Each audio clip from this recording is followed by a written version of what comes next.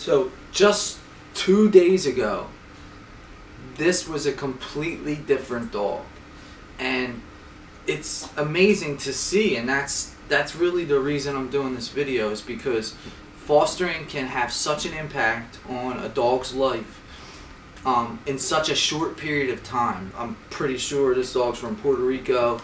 It's been in a shelter his entire life. He's only 4 months old. But the point is if he had stayed in a shelter and just got adopted from a shelter, he would have had a completely different life.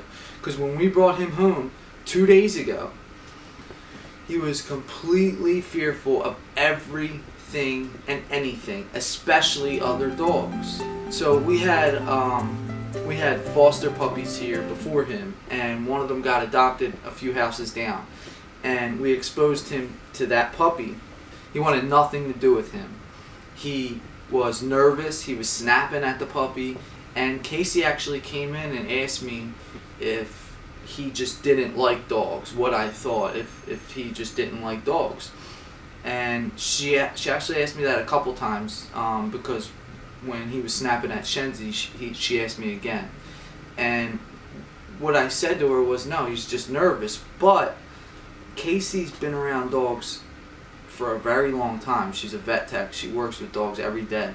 So if he had gotten adopted without coming to a foster home, just by everyday people, they would have gotten him around dogs or tried to introduce him to a dog, and he would have snapped, and that probably would have been the end of it. They wouldn't take it a step further. You can't just bring this dog into a dog park and hope he's okay if he's snapping at dogs, because if a dog snaps back, that's game over for Taco here. The thing is that the fostering process is so important. For a rescue organization to have fosters that are consistent, and we don't foster a lot at all, but there's some fosters that foster every opportunity they get, and they're amazing people, because they expose these dogs to things that they're gonna have to be exposed to be in a home, but they have the opportunity to do it in a way where they can help this dog stay in a home and have a completely fulfilled life. Using this as an example, if he didn't come here, he would have been nervous around other dogs, and most likely the people would have just called it at that, maybe hired a trainer, but they would have been super nervous to get him around dogs, and who knows if they would have even been able to.